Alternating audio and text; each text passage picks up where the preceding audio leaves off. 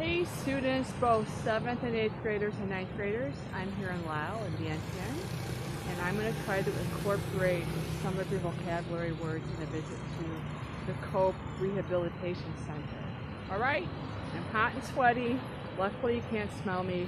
Come on, I'm going to bring you inside. Alright, okay, this is Miss Inns, and I'm inside the COPE Rehabilitation Center, and it's in Laos, and it's a place that gives a lot of information about buying a fake leg for any of the people who have lost a leg in Laos due to landmines left by the good old Americans during the Vietnam War.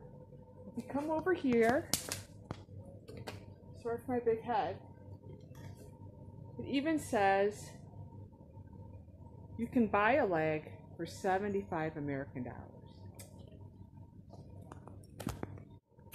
When you go inside, there are fake prosthetic legs from different people who made them themselves, or as well as old ones that have been donated to COPE.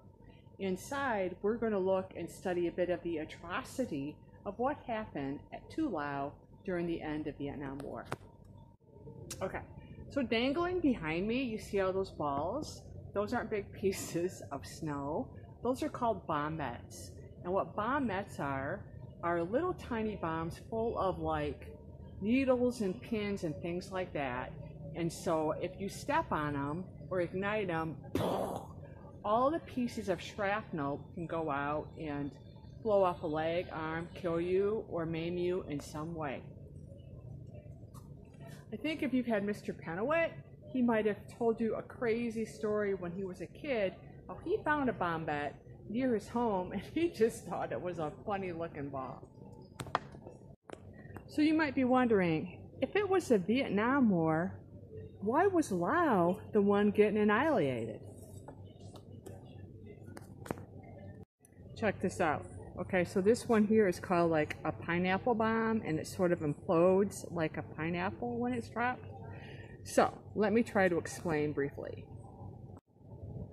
During the Vietnam War, a lot of the American aircraft were stationed out of Laos.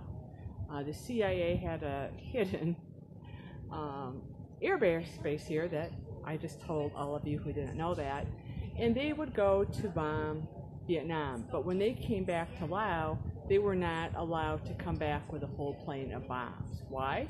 Because it'd be pretty dangerous. So before they landed, they would have to drop their payload of bombs in Laos.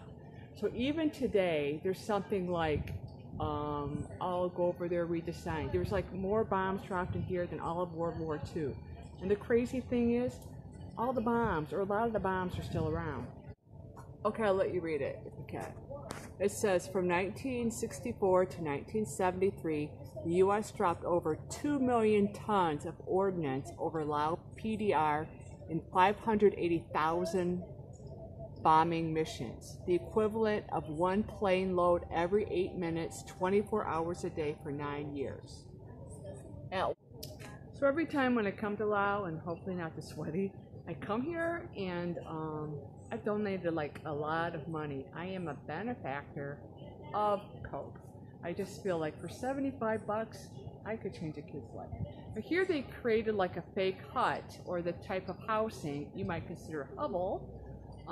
They might consider a manor, depending on your point of view, of the average person from Laos. And you can check out how many of these things are made out of bombshells. Okay? Jiggling a bit. I'll turn it around. You're tired of looking at my head. Okay, so they would usually have a little shrine in the middle to worship their ancestors. This is cool.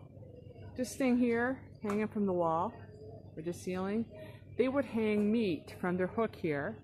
And why they would do that is there would be water in this coconut shell, and with their meat down here, it would keep ants from eating their meat, because the ants would not swim through the puddle of water in this coconut shell. All right, a lot of these other things are made out of the remnants of bombs that they have found. Their clothing, drawings kids have done. All right. But here is the Great Wall of Legs. And you see these these prosthetics that were either made and worn out by organizations like COPE, or some of them are what desperate people made themselves, like this one here, out of shreds of cloth. Middle schoolers. Now here is an advocate. We have an advocate here of the COPE Center who is actually also a former person who was rehabilitated here. I have the book. His name is Robot Boy, or that was the pseudonym his friends gave him because he had a fake leg. He had a fake leg not because he was hit by a bombette or one exploded, but because he was hit by a truck. You can read the story in Robot Boy. I have it. Here are more fake legs. Here's this guy using, what's this called? The phantom pain. A lot of times when people have a missing limb, they still feel pain in that arm. You know, go figure, your body sort of acts weird. So they created, I'll try it over here.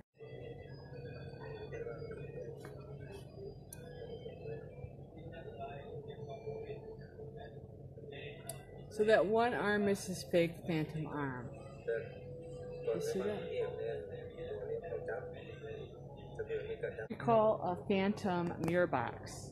All right, there is a mirror in here.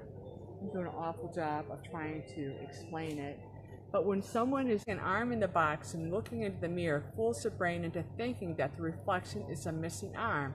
And so moving the arm, massaging or scratching the place where the itch is perceived can help. So this boat was made from a B-52 fuel tanks dropped during the war.